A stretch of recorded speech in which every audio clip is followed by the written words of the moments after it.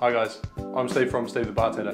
Today I'm going to show you how to make a freshly made gimlet using freshly squeezed lime juice and sugar syrup, as opposed to some recipes out there that are calling for lime cordial, which is going to make a really sickly sweet gimlet. So I want to make sure I've got a coupe glass chilled, and I'm going to grab a Boston glass and fill this one with ice. So today it's going to be a nice simple recipe, only 3 ingredients. And we're going to be using the Aviation Gin. So I'll have a double shot of this, so 60 mils. And hopefully this take I've actually turned the camera on.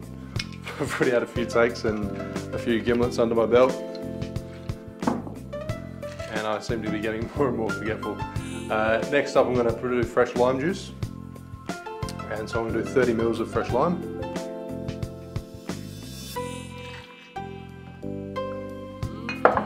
And to balance out that fresh lime juice, I'm going to use sugar syrup.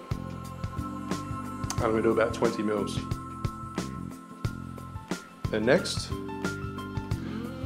I'm going to give it a good shake.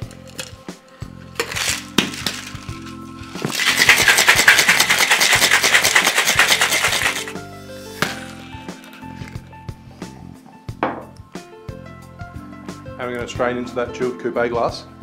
I'm not actually going to double strain. I like having those little fine ice shards in my gimlet. It keeps it nice and cold and adds a little bit extra dilution as you sit on your drink.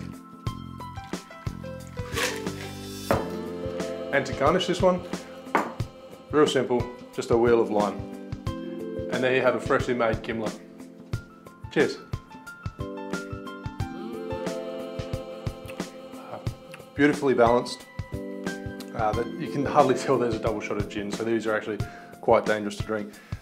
Try a gimlet, make sure you use fresh ingredients, fresh lime. Thanks for watching guys, cheers.